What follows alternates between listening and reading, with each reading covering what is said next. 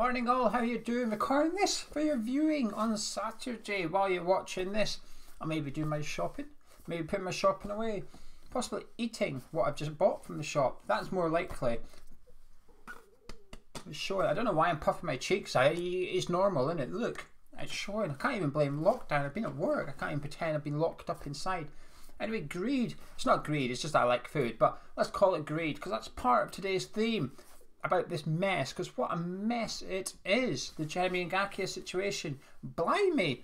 Anyway, I'm not here to talk about that in particular. Well, I'm going to talk about it a little bit because it goes into what I want to discuss, and there's two things. Don't know why I'm doing that. That's four. There's two things. So yesterday, myself and Gonzo reacted to it, and to be honest, my opinion hasn't changed too much from that, which is disappointment. There's no anger. I'll tell you why in a minute.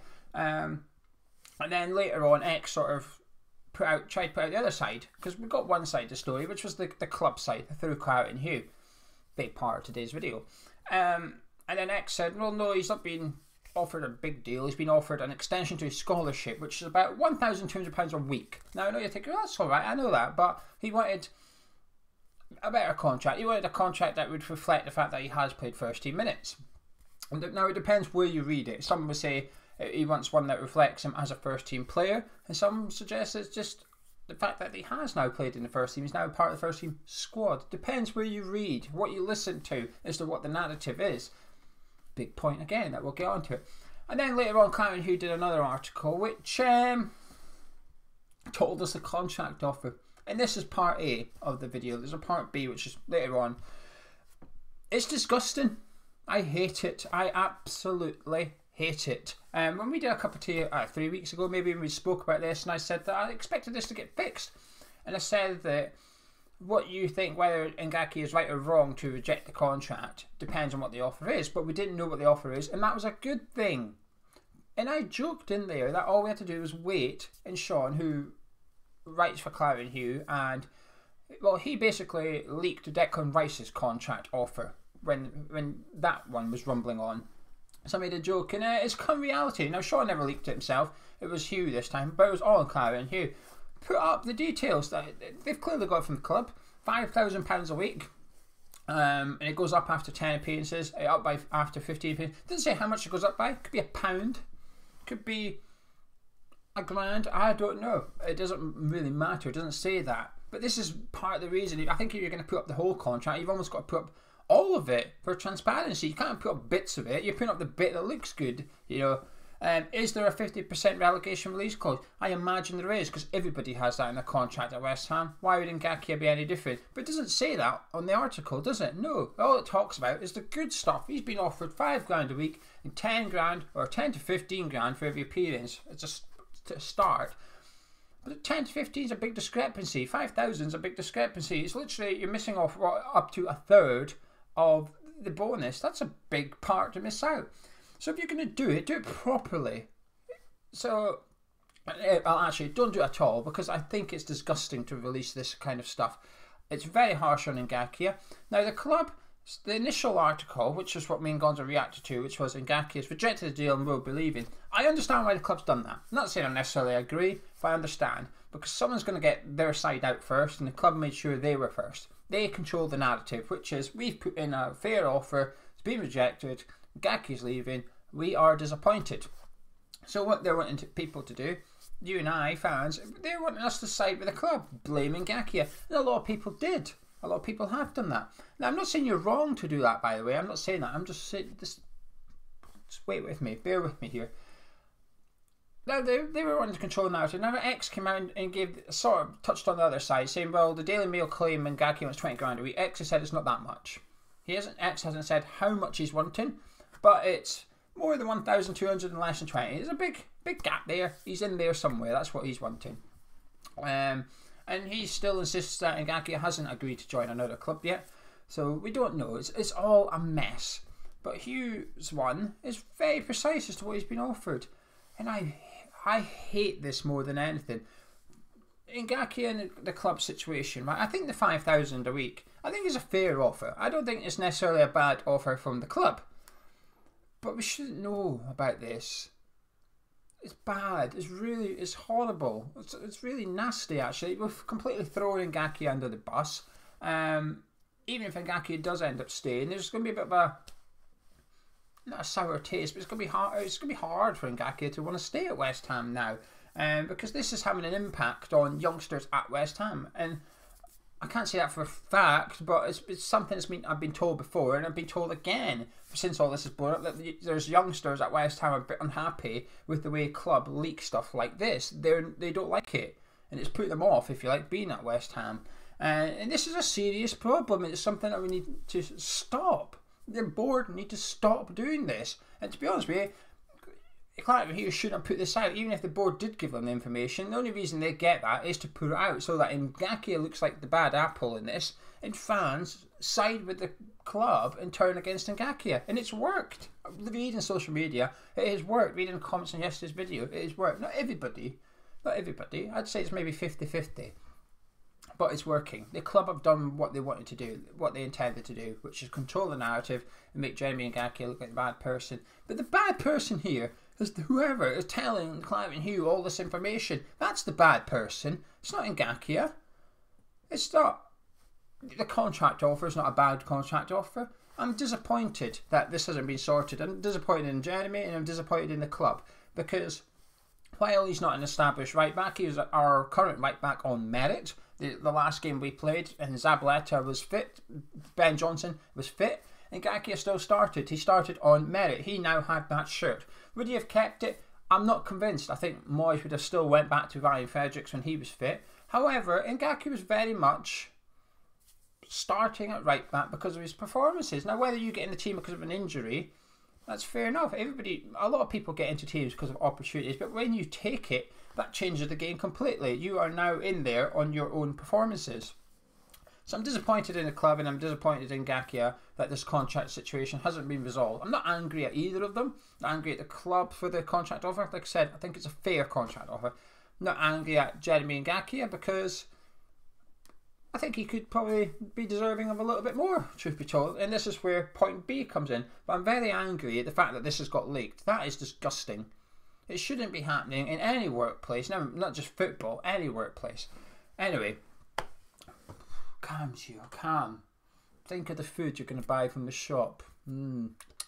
Anyway, chilled out now. Point B of the video is the academy.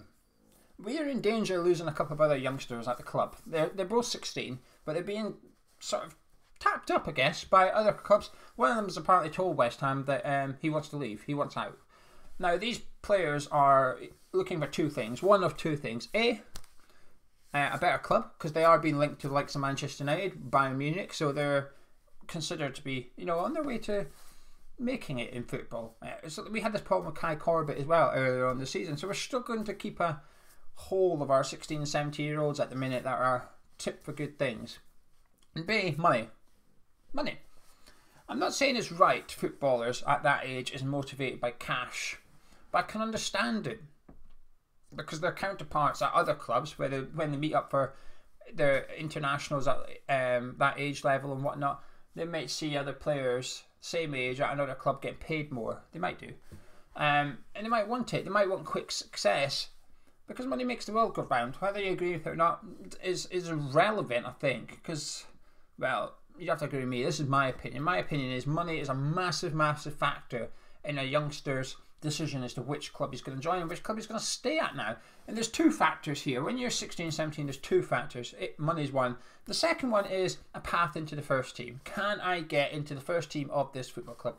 I actually think West Ham are doing all right for that one. We've given Declan Rice an opportunity. We've given Dane Gana an opportunity. We've given Ngakia an opportunity. Ben Johnson's had brief spells in the first team. But the point is, we are showing these youngsters we will give you a chance. So our manager, David Moyes, he has got a history, if you like, of giving youngsters an opportunity in the Premier League as well. So if you were at 16, 17 years old, you're looking at West Ham from that perspective only, it's probably pretty attractive. I'm thinking, all right, they give their... I might get a chance there. The manager will give me a chance. I'm not Moyes' biggest fan, but I will not deny that he's good with the youngsters. And when he speaks about wanting to bring the youngsters through, I do believe that. I do believe he wants to bring the youngsters through. So we've ticked that box. The second box is the cash. Well, there's a third one, which is how you get treated by the board if you don't like the contract offer, but I've discussed that. But the V one, the money one, I feel like we need to start gambling a little bit. Now, am I suggesting we're giving Ngakia 30,000, 40,000 a week? No, I am not. Okay, I'm not suggesting that. But the Reece Oxford's the famous player here, because this is probably why Ngakia is struggling to get a contract that he wants. This is why Declan Rice struggled to get the contract he wanted. It's because of the Reece Oxford thing. They had their fingers burnt. Reece looked fantastic, 16 years old. Wow, here we go. Next best thing. 20 grand a week, there you are. And then it all went downhill from there on in, didn't it? His attitude, his performances on the pitch, not that he had many, but when he was on, he didn't quite live up to expectations. And we ended up struggling to sell him. But when we did sell him, we got a fee for him. I should have done my sums before doing this video actually, but I wouldn't be surprised if the fee we got more than covered his wages from when he signed that 20 grand a week deal. From then on, from then to leaving, and you take the fee we got from Augsburg, I bet you the fee covered it. Bear in mind, we loaned them out as well, and when you loan players out, you don't pay 100% of their wages. How much it is, I don't know, let's just say 50-50. So we're only paying 10 a week anyway. I think we have to do more of that. We need to do more Reece Oxfords. And I know you're thinking, whoa, we can't chuck money about. But I'm not saying we chuck it at everyone. How many players come from your academy and make an appearance in the first team every season? 2? At the most? 1? Sometimes none. So I feel we should be rewarding these players for, not for what they've done, but what they could do. And I know you're not really, a reward is for something that you have done, but it's more, you're gambling on their potential. That's what you're doing. You're investing in that player's potential. But if it doesn't work out, there's still a good chance you can sell them for a fee. What's Ngakia worth today? $1 million? I think that's a fair price if you were to sell him to a championship club. Going by what he's shown so far, you'd have to say that it would be worth a punt for a championship club that's got £1 million spent on a right back. You can play right wing as well. So if he's worth $1 million, why would you not tie him down for 2 or 3 years on 10, 15 grand a week? And then if it doesn't work out, you try and sell him. He won't be worth $1 million then, obviously. It's not worked out. But the fee you get would cover it. But every now and again, and I do mean every now and again, this is 5% chance, you will get someone that makes it. And I don't mean Declan Rice level, because that's rare. But I mean Diangana level. Someone that comes in and looks good. He can hold his own. He's worthy of a space in the squad. If we were to sell Diangana today, before the virus stuff, if we were to sell Diangana, what would we get for him? 10 million maybe? He's been tipped for 10 million to West Brom this summer. Wow! It's 10 million for someone that's cost you nothing. And when we're dishing out contracts to players like Sanchez on 70 grand a week, I find it hard to stomach that we wouldn't give 4 youngsters 10, 15,000 a week instead. I'd much rather see that. I'd much rather see us investing, gambling on the potential. Players that we've had at the club for 3, 4, 5 seasons, we've watched them develop, we've seen them in the under-23s, we're now thinking they've got an opportunity. I'm not saying we gamble on them all, just the ones we think will have a good shot of making it in that first team. I want to see us invest more, because at the minute, I believe there's an opportunity for a Premier League club to really stamp them down as the club to play for when you're 16, 17 years old. I want to go to West Ham because A, you get the path into first team, and B, I'm not going to admit this, but B, they pay their youngsters. You make enough money on there. Haksabanovic is on 20 grand a week or something. Will we ever see him? Not sure, but we gambled on him. I know he's part of the Marko Anavic deal, blah, blah, blah, but we gambled on him. It's not going to work out. He's been tipped with a 5 million move. I don't think he's worth that, but we'll get money. Samuelson is another one. We gambled. Didn't work out, fine. But if it does, you're going to save yourself tens of millions. And this is the thing with Ngakia, I think that's annoyed me a bit, because he could be worth a little bit more. I don't know. Like I said, I did a video a couple of weeks ago, the unpopular opinions one, and Ngakia thing come up, and I said, I don't think he's a first team right back yet, but I think he's got potential. I was looking forward to seeing if he could live up to his promise of what we've seen so far. And if he does, amazing. If not, don't worry about it. We gave it a go. He gave it a go. It's not good enough. It happens. We move on to the next one. We give Ben Johnson his shot. We give the next player his shot in centre midfield. Whatever. It's just frustrating. But anyway, the main point of this video was, I cannot believe we leaked this contract offer for Ngakia.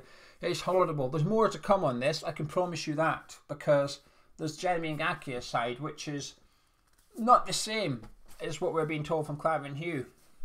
So there's more to come, unfortunately. It's not going to get any clearer. Anyway, I'm going to shop and see what I'm going to eat to keep these cheeks getting puffy.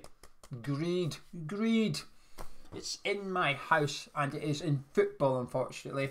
And we can't get rid of that. We can't ignore it, the greed factor. If anything, I think we need to accept it and almost not feed it. Just acknowledge it and go along with it and reward some players and hope one of them makes it big.